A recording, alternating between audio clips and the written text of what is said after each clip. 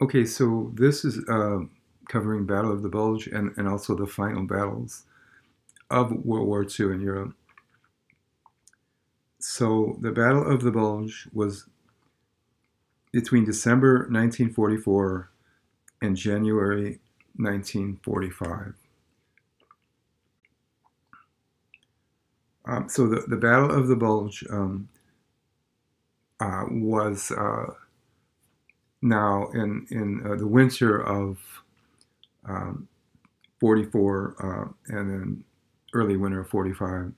So this was as American troops were driving towards Germany after having uh, secured France, and but it was a very large loss of life for Americans. 10,000 U.S. troops died at this battle. So a lot of it was brutal fighting with Nazi troops in cold weather, obviously. And Hitler, this was his last stand in many ways. He had a plan of surrounding the troops on both sides while the American troops were driving uh, towards Germany.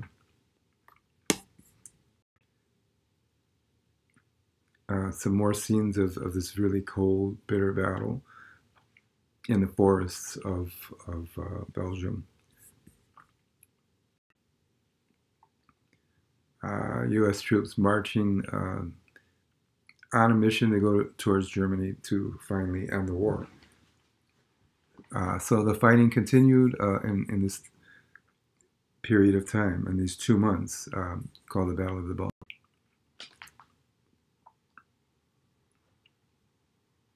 Here's a pretty random shot of some doing veterinarian medicine on a cow, even.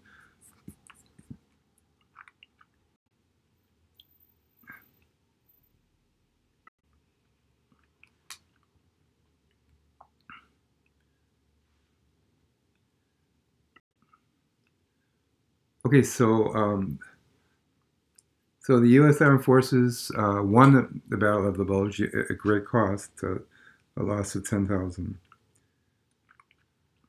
But then the forces continued after that, and by April of 1945, American troops began to enter southern Germany in very difficult combat, but they were closing in on Berlin, and Hitler was now totally on the defensive, and the American army was winning a hard fought, but they were winning battle after battle. A film about tanks driving in towards Nazi Germany was called Fury.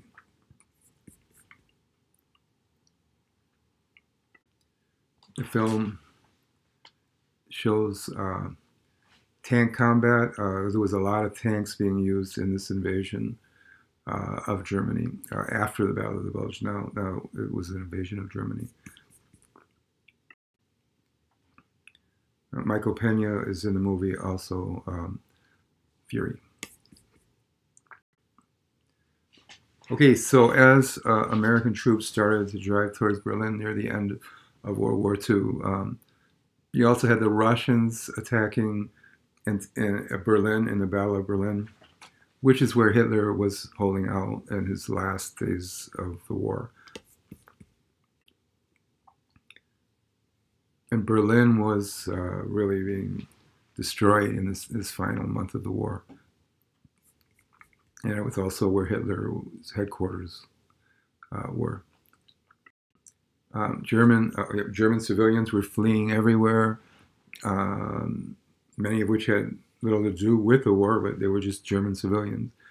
Um, the worst disaster for for any civilians in the war, as far as shipping goes, was the Wilhelm Gustloff refugee ship. 9,000 were killed when the Russians sank that ship towards the end of the war with a torpedo. But it was the largest loss of life in any ship sinking in world history.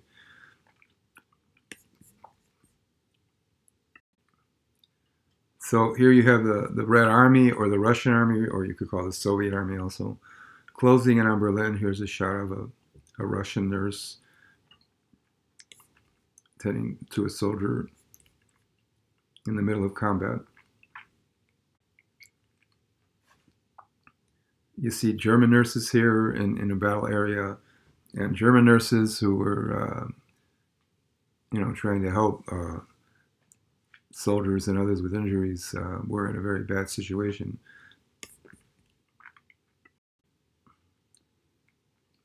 You see a German Red Cross nurse, and German Red Cross nurses are neutral. They're German, but they're being in the Red Cross, they're neutral. So they treated nurses. The nurses treated soldiers, and also treated even American soldiers and other soldiers at the end of the war, being part of the Red Cross. This was the German Red Cross, but being part of the Red Cross, they would treat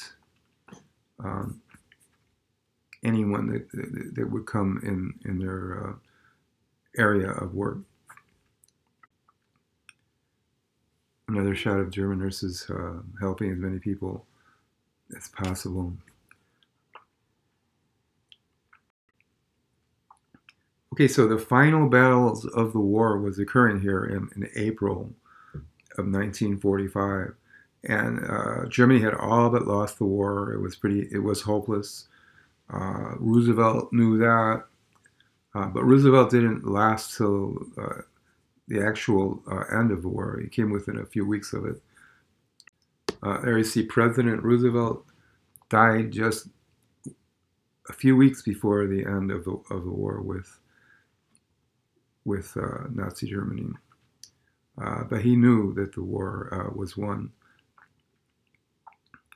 And so he died. And then just in May,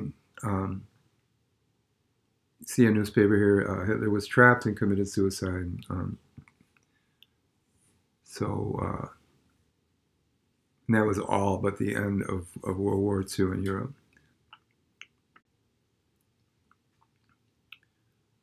And then General Eisenhower accepts the Nazi surrender.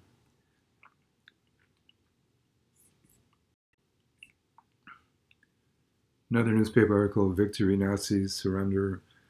They surrendered the United States, but then also the Russians, they surrendered to the Russians, which was a difficult situation because, now you have the Russians on one side of Germany who are their dictatorship, and then you have a democracy running the western part of Germany and Europe at the end of the war. But the main thing is that the Battle of Stalin, the Battle of the Bulge,